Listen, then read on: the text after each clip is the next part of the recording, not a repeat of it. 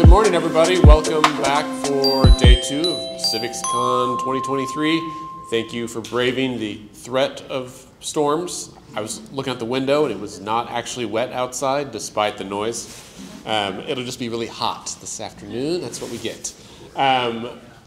Thanks everyone who was here yesterday. I got really great feedback from you and others that were here. It sounds like yesterday was a meaningful time of coming together, of discussing a broad range of diverse ideas, of wrestling, I think, with what it means to live in a representative democracy with people that have diverse opinions and beliefs and perspectives on things, where needs don't always match up with resources, and where what is good for one person may not be what's good for a group, and sometimes what's good for the group is not always good for one person. And I think, I don't know about you, but I personally wrestle with how selfishness and democracy interact, right? Like that's a humbling thing to say out loud, I think. But it's easy to point fingers at politicians who make self-serving decisions, when the truth is, on some level, we all make self-serving decisions. And when it comes to advocating for specific policies or even having an opinion about how something is supposed to work, bespeaks our own kind of bias there. All right, well that took a deeper turn than I expected this morning. Anyway, tried the scones, they're lovely. This morning we have a couple of really great speakers, several really great speakers, and so I'm going to step aside and invite the first one to come. Our first speaker is Larry Odell, who is a native Oklahoman, and currently he's the state historian at the Oklahoma Historical Society. Larry is, I think, besides me, the only returning speaker to CivicsCon. He spoke last year, so this is exciting for me because it does make us look legitimate to speak 2 years in a row. But it's great. I could read Larry's whole bio. He is an author of a number of books. He knows more about this state than probably the rest of us put together. And I know some of you are big history nerds, and so that says a lot. Give us just a minute to get stuff set up and give Larry a round of applause.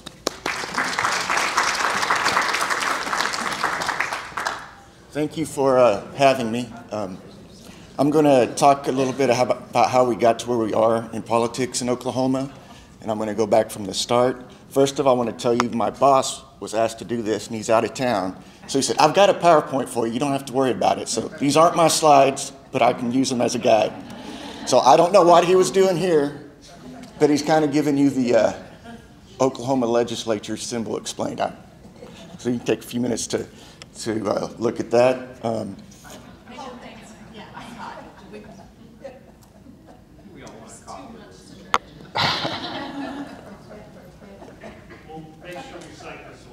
Yeah. Well, it's from Tulsa World, so. All right. So we're going back to the Indian removal. There were a few tribes that used Oklahoma as either hunting grounds or here, the Caddos and Wichita, but most of the 39 tribes, federally recognized tribes, were relocated here from elsewhere, from other parts of the United States. So, and when you think about the Trail of Tears and the 5 tribes, Cherokee, Chickasaw, Choctaw, Seminole, and Creek, and you think of the Trail of Tears, these tribes had already been southernized, if that's the right word to use. So they had slaves. So they made the Trail of Tears, but think about what their slaves had to endure on the Trail of Tears. So they were given all of Oklahoma except for the Panhandle. During the Civil War, all the 5 tribes signed treaties with the Confederacy. Not all of them fought with them. Half the Cherokees fought with the North, half fought with the South. But after the Civil War, the United States used that as an excuse to redo their treaties, 1866 treaties. So they took half of Oklahoma away from them, the western half, made them accept their former slaves as full tribal members. The Chickasaws fought it, sometimes still fight it, but that's how we had freedmen in the beginning of so many black towns here in Oklahoma. But the tribes had their own governments, they had their own laws, they had their own councils, they had their own police force. So from there until the Dawes, to the, well, I skipped there were many whites that came to Oklahoma legally and illegally in Indian Territory Park. Some of them were sharecroppers for the tribes. Others just settled and were not forced out. So in western Oklahoma, I know you guys know what boomers are. They clamored for more land, and so we had these first of a series of land runs. These opened up non-Indian settlement to the western part of Oklahoma.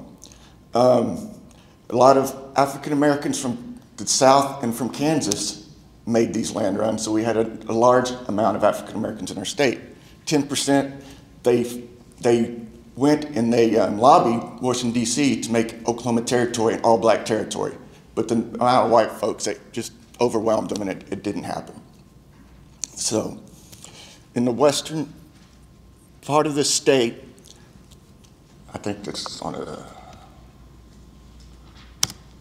okay, he goes with the Dawes Commission. So to get this land, they had to allot tribal land into individual allotments to free up more land. And this began in 1887. Originally, the Dawes Commission wasn't going to pertain to the 5 tribes, but eventually it did.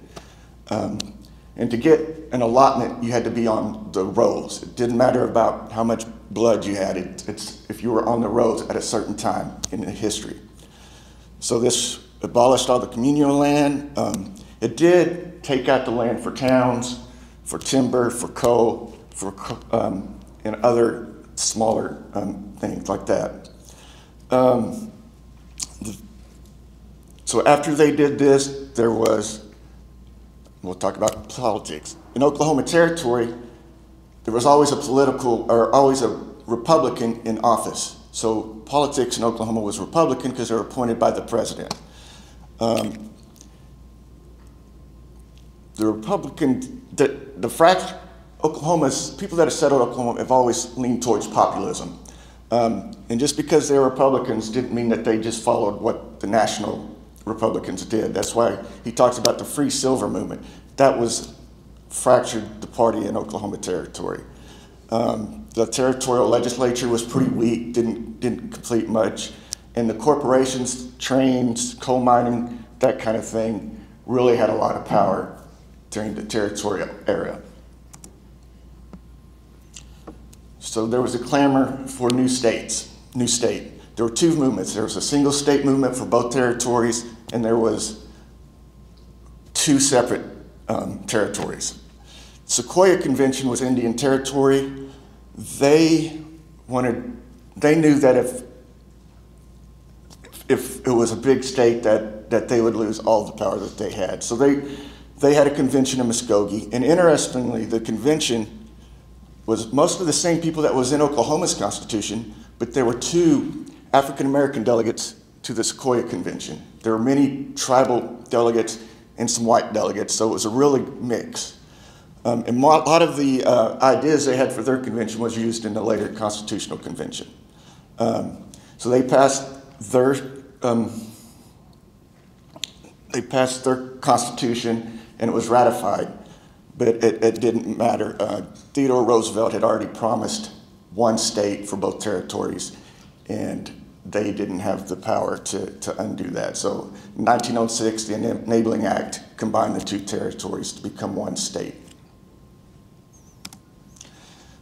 So like I said, the Constitutional Convention had a lot of the same people, including Alfalfa Bill Murray and others, but it did not allow any African Americans in its convention, and Alfalfa Bill Murray made several racist speeches during the convention, and a lot of the African Americans in Indian Territory knew that though Roosevelt said he would not sign a constitution if it had Jim Crow laws, they knew that as soon as the statehood came that they would pass Jim Crow laws. They sent 11 of their influential members to D.C. who met with Roosevelt, but it didn't matter. This was the way it was going to be, and they were going to pass this Constitution. And with that, the Republicans lost all power in Oklahoma for many years. Democrats overwhelmed them, many populist Democrats. And the Constitution was very labor-friendly. It was very union-friendly. In fact, the signers of the Constitution gave their pens to Samuel Gompers, who was a national labor leader. So And it was one of the longest constitutions ever written. So it was very progressive in many ways, and which are changing now. But so the Shawnee demands were another representative of how union-friendly this was. A lot of the protections were an 8-hour workday, protection injuries on the job, and now that's being talked about right now is the initiative, referendum, and recall. So, and compulsory education, prohibition of child labor. These were all really progressive demands at the time period, and they were put into the Constitution. As you can see, these are some of the features. Pretty normal, except for the referendum, Corporation Commission to try to keep the corporations from having too much power, Department of Charities and Corrections. Even though she couldn't vote, Kate Bernard was was over that, had that office. And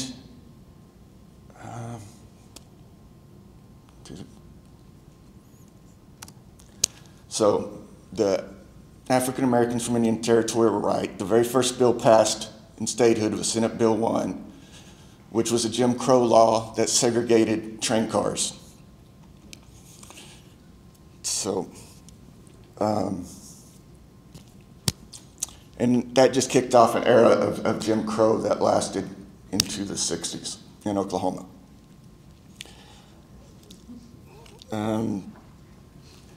There was a lot of banking legislation that was passed. They kept, oh, good gravy. There was a big fight about where Oklahoma's capital would be. There was elections, lawsuits, another election, and then finally it was in Oklahoma City. Guthrie fought hard to keep the capital because that's where it was during the territorial era.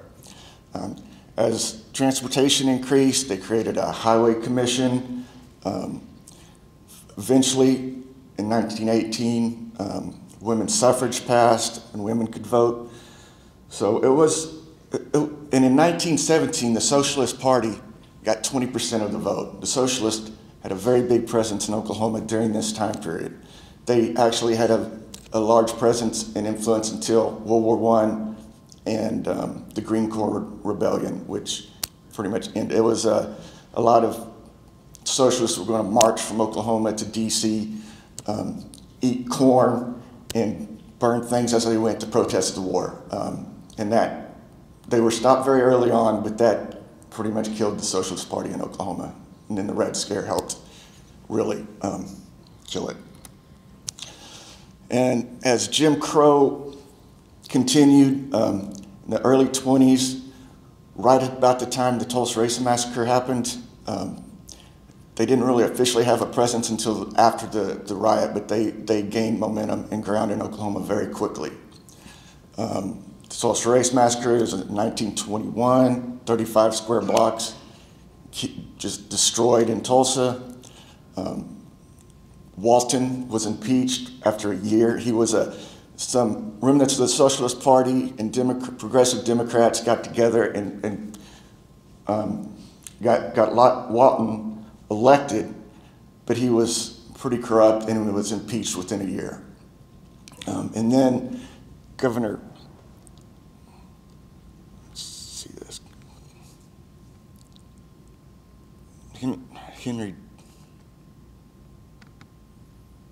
Henry Johnson was elected, and he was just a nut, and that's basically what he got impeached for being a nut. So those were the two impeachments that we had during this era. Alfalfa Bill Murray returned from South America, where he had gone to try to create a colony, and got back into politics and became a force and became governor. Him and Marlin both rejected the New Deal, so Oklahoma didn't get much of assistance during the Depression, during the New Deal era until later. The Highway Patrol was created, and there was a lot of turmoil, depression. It was a lot of, this is the time of the beginning of the Okie migration out of here, which interestingly, mainly the Okies were from eastern Oklahoma. They were sharecroppers being tractored off their land, not being able to provide for their families. It wasn't from the Dust Bowl, but the consolidation of land and not being able to make a living in agriculture. The 40s and 50s is when we start getting Jim Crow, slowly cracking Jim Crow. We do the balanced budget amendment under Leon Phillips, which says that our budget has to be balanced every year, which is sometimes hard to do. We got the World War II in manufacturing military bases like Tinker Field and the bomber plant in Tulsa. Ada Louise Scipio Fisher integrated OU Law School. She sued them to get a seat, and when they finally tried to seat her, she was put in a chair by herself with the word colored on her chair, and and then she ended up being a regent for the University of Oklahoma later in her life. So it's a great story. I'm trying to do all of Oklahoma's politics in a short amount of time, so I'm sorry I'm going so fast. Also, during this time period is when schools were desegregated. Raymond Gary did that, and uniquely, Oklahoma is the first southern considered state to desegregate their schools. He came from a education background, and he really believed in education and embraced this very quickly after it was passed in Kansas. Claire Looper began her OKC sit-in movement in 1958. She took Martin Luther King Jr.'s peaceful protest teachings and integrated downtown Oklahoma City in 2 years before Greensboro happened. She went the next year and talked about her results at the NAACP, and the kids from Greensboro were there, and they got her message, and they took it back to North Carolina. So, Prohibition was always kind of a joke here in Oklahoma. It was,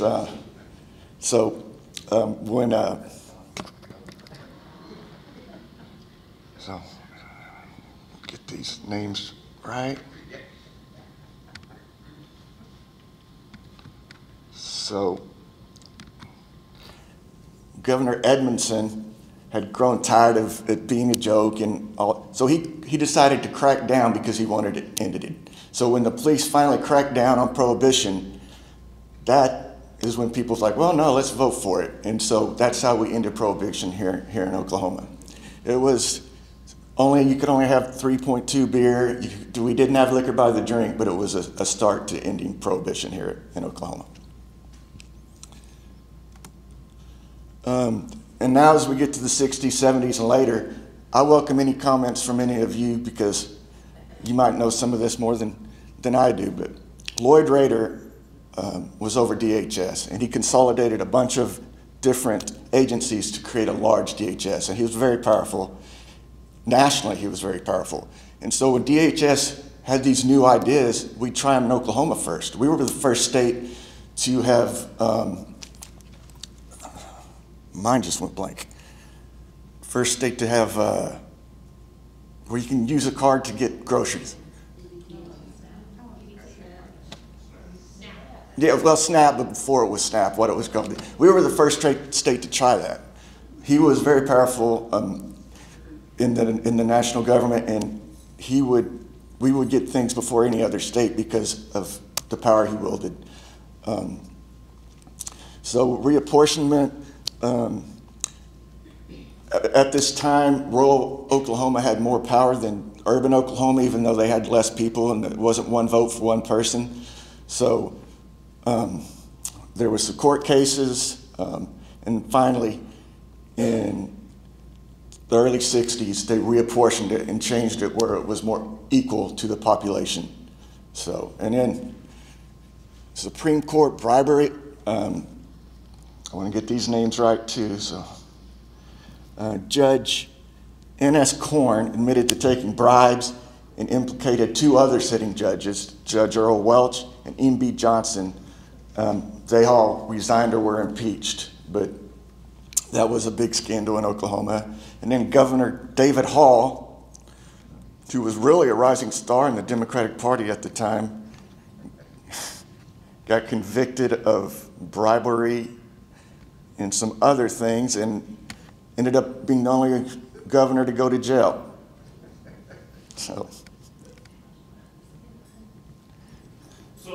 So far, that is correct. That is correct. And then we had a very large and widespread county commissioner scandal that some of you guys might remember, which implicated 150 people were convicted in this county commissioner scandal. It was really widespread and kind of indicative of Oklahoma's politics at the time. And then in the 70s is when tribal sovereignty returned to the tribes. They got to restart their governments and create the powerful entities that they are now. And this occurred in the 70s with the Indian Self-Determination and Education Assistance Act, so 1975. So that started them to the road they're on now with the power they wield and the ability to make their own decisions. 80s and 90s, I was in high school and college, so I don't remember a lot of this part, but they ended liquor by the drink. You could finally go sit at a bar and get a drink without bringing your own bottle of alcohol and paying someone else to pour it for you. So, and then in HB 1017 was the Education Reform Act of 1990. It was an important act of legislation that funded a broad range of education initiatives through taxes, trying to reduce the class sizes, get teacher salaries higher, early childhood education programs, and curriculum standards. So that was very important in 1990, right after I got out of high school, so that didn't affect me. And then they created an ethics commission to rein in all the political politicians and government agencies from corruption. It applied to elected officials, lobbyists, and state employees, and it worked to lessen the amount of scandals that we had in our state. And this came about after the county commissioner scandal. House Senate Question 640 passed in 1992, which limited the legislature from raising taxes. Oklahoma Quality Jobs Incentive was created in 1993.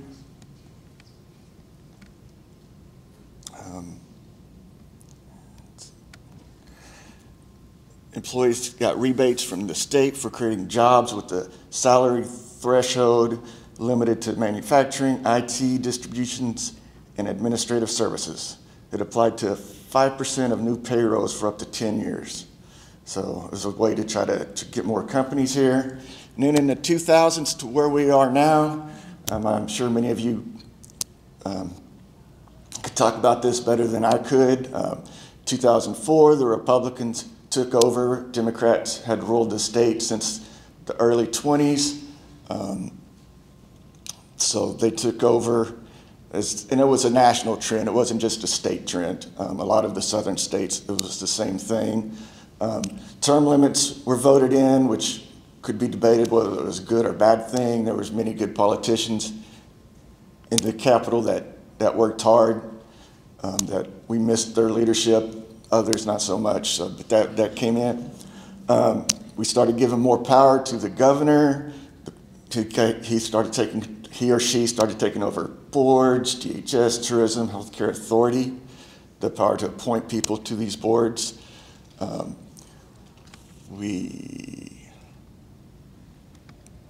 The DHS Pinnacle Plan occurred in 2012. Federal class action lawsuit challenging the state's treatment of children in foster care.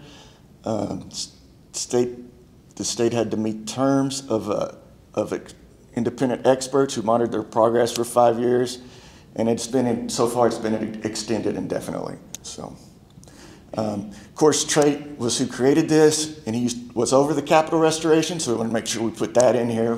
2014, we began modernizing our state capitol. It's finishing up right now, and they're about to have a celebration in this year, I think, for the completion of it. We finally modernized our liquor laws, where you can go and buy any type of beer you want. Liquor stores can be open later, can be open on Sundays. So we've got a modern liquor laws like almost every other state. So legislature under Mary Fallin had to increase taxes for the first time in many, many years. And then, of course, McGirt versus Oklahoma gave more power to the tribes, more sovereignty, and gave them the the case said that the Creek Nation was never disestablished for criminal jurisdiction, pertains only to the Major Crimes Act, but has expanded tribal sovereignty in a meaningful way. So I think I went through all of Oklahoma's government pretty quickly, so I can talk about any questions. This is Trait's podcast, Very Okay Podcast. He does that with our former director, Bob Blackburn, and it's released monthly, so you can hear that on wherever you want to, wherever you listen to podcasts. And we are a membership institution, so we encourage you to become an OHS member. So are there any questions or anything you want expanded on, or any comments? Yes, ma'am. Can we get copies of the slides? Yeah. Okay. Yeah. Yeah. I can send those to you. Yes, sir. Can you talk a little bit more about rejecting the New Deal funds in the first part of, I guess, the 30s maybe? Yeah. Alpha Bill Murray became governor, and the New Deal was just happening, and he rejected it. He states' rights, self-determination, all that kind of thing. And he actually had he created victory gardens for the Depression, you know, and he created gardens at the governor's mansion, but he rejected the New Deal. He thought that the state could do it themselves. Brownlee rejected it too. Yeah, so we didn't get any help. And then in Marlin tried to pass New Deal legislation, but the legislature rejected Marlin. So it wasn't until the next governor that embraced the New Deal, and we got a lot of the WPA projects, you know, all around the state, the lakes, the basketball gyms for schools, new schools, that kind of thing. So yeah, Oklahoma resisted it for 2 governors before we finally accepted it. Yes, ma'am. Could you talk more about the reapportionment? More details of like what it was before? It was 2 senators for every county, no matter what the population was. Okay. And then when they reapportioned it, they made it more evenly through population, created districts to do that. So in Oklahoma, it's always been a fight between urban and rural politics, going back to the very beginning of it. So it still goes on today with our rural legislature trying to hang on to any control that they can have. So, any other questions? Yes, sir. Well, one comment about the slides, yes. Like, we're recording all these sessions, and so I'll put them together, but we'll send them all out if we can get them. Secondly, Larry, as a state historian, what's your favorite interesting fact about Oklahoma political history? Oh, man. I know it's hard to do.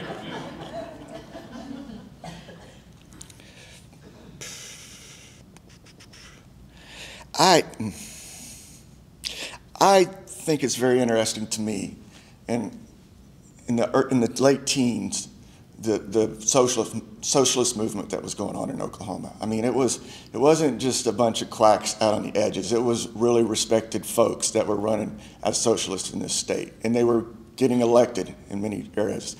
One thing that I'm working on right now is in 1917, as Jim Crow was just law after law was being passed. There were leaders, African American leaders, that were fighting against that. And they had a large convention, and they turned from both Democrats and Republicans. African Americans had been Republicans for years, the party of Lincoln, because Republicans were voting for these laws too. So they turned to the Socialist Party. So many African American leaders in the late teens joined the Socialist Party because they saw that as their only way of being represented in the state. Along those lines, just a comment, not a question. Yes, sir. I find it interesting that such a pro-labor, traditionally pro-labor state has now come around to be such an anti-union labor state. Yes. That is interesting that there's that history there, that long history. Yeah, and I think I talked about this last year. It's interesting that they had these values, but they also had these very religious values. And it seems like the religious values overwhelmed their political values eventually down the line.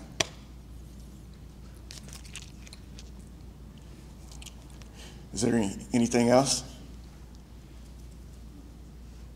All right. Well, that didn't take as long as I thought.